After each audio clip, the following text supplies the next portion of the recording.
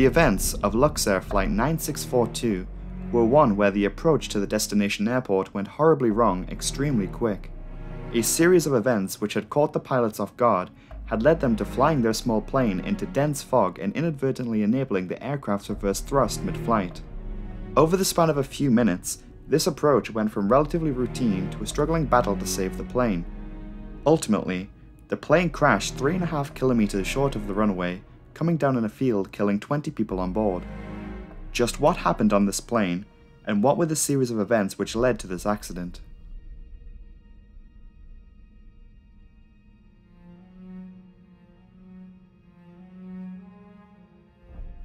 The country of Luxembourg is a small nation in Western Europe, nestled between France, Germany, and Belgium.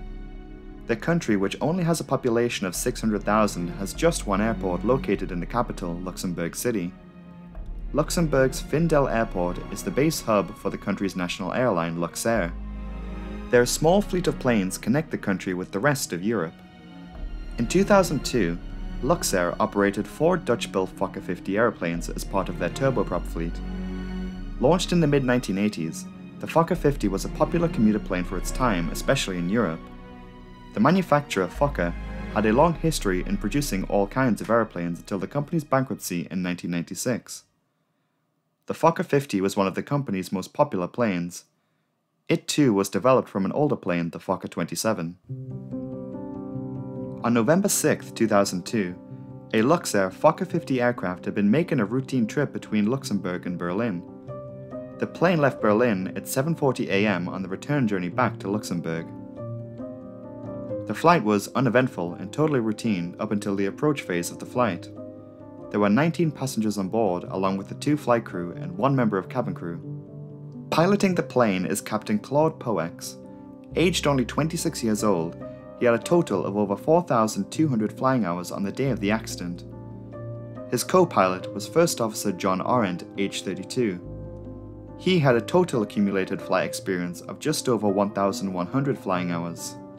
At this point, both pilots had been flying the Fokker 50 for a while, with the captain with 3 years and the first officer with nearly 2 years' experience. The plane they are flying was manufactured in 1991 and had accumulated nearly 22,000 flying hours. The meteorological conditions at Luxembourg that morning were substantially interesting. Fog had been rolling in all morning. The weather recordings revealed that visibility had decreased over the course of a few hours, from 2 kilometers down to just a few hundred meters by the time that Flight 9642 was approaching the airport. The pilots had been trained to know that the safe limit for landing their small Fokker plane was 300 meters. The only weather forecast which was available to the flight crew for the airport at Luxembourg whilst in Berlin was that which was taken at 6 AM, which indicated a visibility of 2 kilometers. It would not be until nearly an hour into the flight when the crew tuned into the Luxembourg Automatic Terminal Information Service, or ATIS, that they knew that fog was of concern. When they tuned in, they discovered that visibility was down to just 275 meters, below their safe limit. The plane was to be directed into a holding pattern at the Diekirch VOR north of Luxembourg Airport at 9,000 feet. During this time beforehand, the crew decided to check out the weather for their alternate airport at Saarbrücken in West Germany. The visibility there was much better at 2 kilometers. However, the pilots decided to wait in the holding pattern in the hopes that the fog would soon clear. They were not alone in that idea, as multiple other aircraft had also decided on holding until the fog had cleared. The crew of Flight 9642 expected to be in a holding pattern for a while, and so no action was taken by the captain to attempt an approach or initiate a diversion. The 2 pilots had been discussing their options when the air traffic controller on approach control at Luxembourg gave Flight 9642 approach instructions. From the controller's perspective, there were now multiple aircraft in holding at Diekirch, and the controller had anticipated that the airspace would soon become full. They decided to try and clear some space out of the holding pattern, and it just so happened that Luxair Flight 9642 appeared to be in the ideal position to make an approach, and so instructed the plane as necessary. The controller, however, does not know the limitations of the Fokker 50 in low visibility at this point, and the pilots do not communicate the 300-meter rule to the tower. This action by the controller to clear Flight 9642 for an approach caught the pilots off guard, as they had expected to be holding for some time. The first officer had even remarked on how they were bringing them in before all the other planes on hold. The pilots now quickly need to prepare their plane for a landing, and in doing so rush through the usual approach briefing as they now begin a descent to 3,000 feet. Even though the crew needed a minimum visibility of 300 meters, they can still legally make an approach with less than that, but must abort the landing if the visibility does not comply with the 300 meter rule by the time that they reach the decision altitude. Captain Poex then asked First Officer Arendt to inform the tower that they would make a go-around if they do not have 300 meters by the time that they reach the Echo Lima uniform beacon.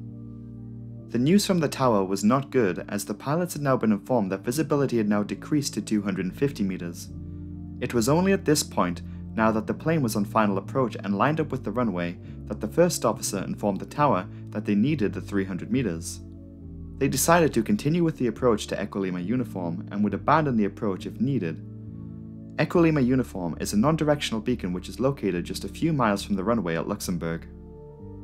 The approach checklist was then performed quickly as to get the plane configured for landing. The last check on that checklist was to remove the ground idle stop.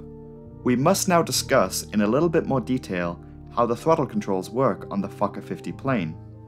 There are different regions of throttle movement. The throttle region used whilst in flight is between maximum thrust down to the flight idle position. Anything in this region is used in flight.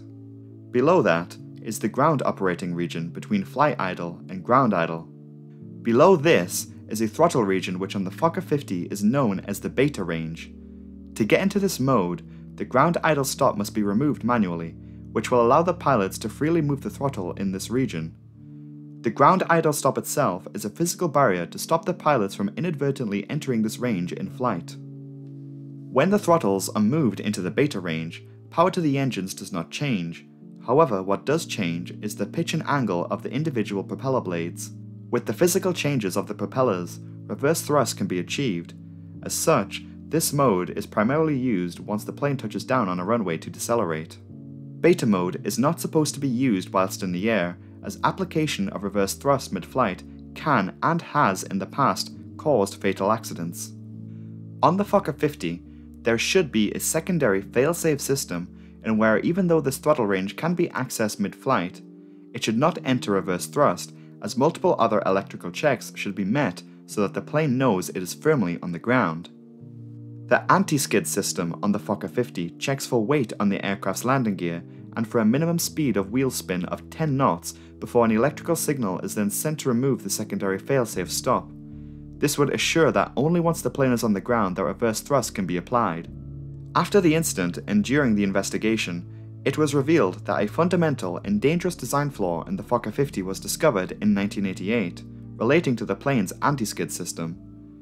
Electromagnetic interference in some circumstances can provide for a short length of time, one source citing a span of just 20 microseconds, a reading of excessive wheel spin to the anti-skid system, which would remove the stop and reverse thrust could be achieved mid-flight for up to 16 seconds. The plane's manufacturer, Fokker, had issued a notice to airlines about this design flaw, suggesting that these systems be modified so this event could not occur. The notice, however, was non-binding, as the likelihood of such a thing happening was deemed to be so unlikely that it would be the choice of the aircraft operators to make these changes to their planes. Luxair was among the operators which did not make this change. At 9:04, Flight 9642 reached the Echo Lima uniform beacon, and visibility had appeared to not have improved. As was their procedure for a go-around, the plane would continue on the heading, but would maintain an altitude of 3,000 feet and not descend to the runway.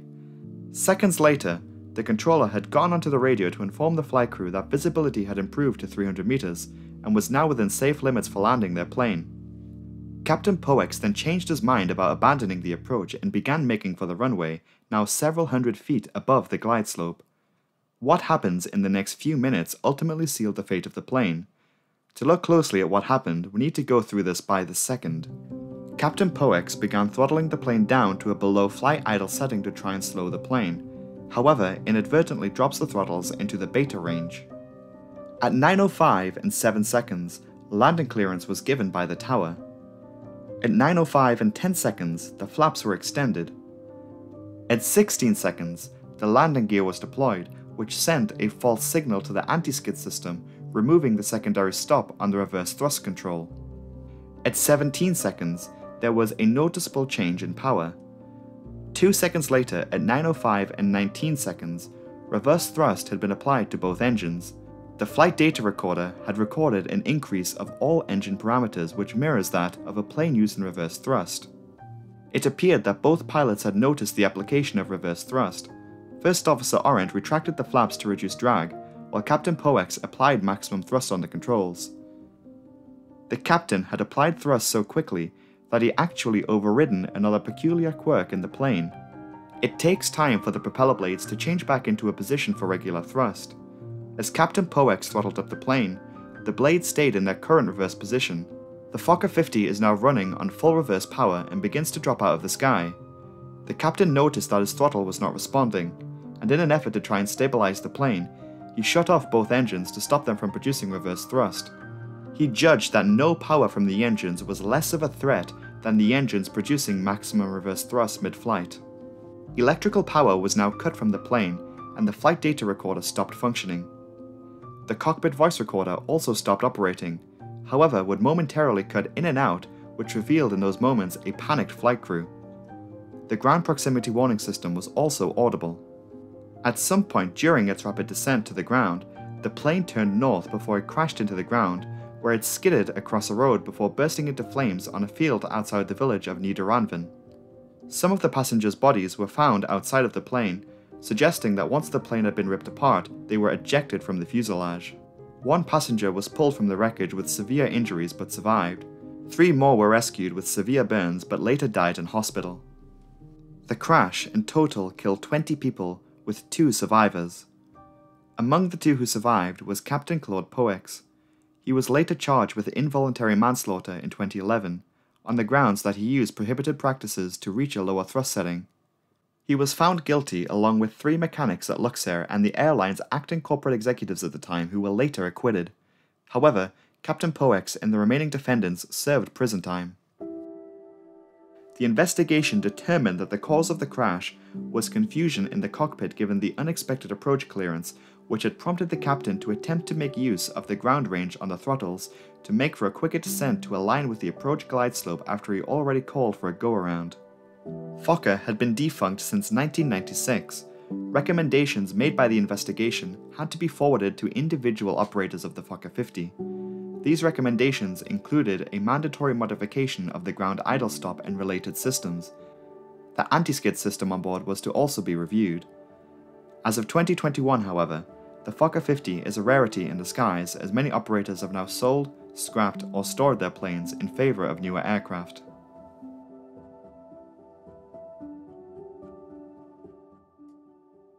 Hello everyone, thank you so much for watching as always. So this channel recently passed 10,000 subscribers last weekend, and I am truly thankful for your support. So to say thanks, I am producing 2 videos this week, of which this is the first, and the next one will go out at the usual time on Saturday. I would like to take the opportunity now to once again thank my patrons, and there are a couple more today. If you would like to get your name on the screen or read out on Saturday's video, you have a few days to join my Patreon, link will be in the pinned comment. So a thank you to my £5 patrons, Aidan Montgomery, D. Rogers, Hector Palmatellas, I hope I said your name right, Jen, KTP123, Ken Zachman, and Marie Innes. Thanks as always. And a special thanks to my £10 patrons, Cherub Cherub, Daniel Hendricks, Side Effect, and Will Tanner. You guys really helped to make this channel possible. I thank you so much for your continued support. Thank you. Have a great evening, and I will see you in the next video. Goodbye.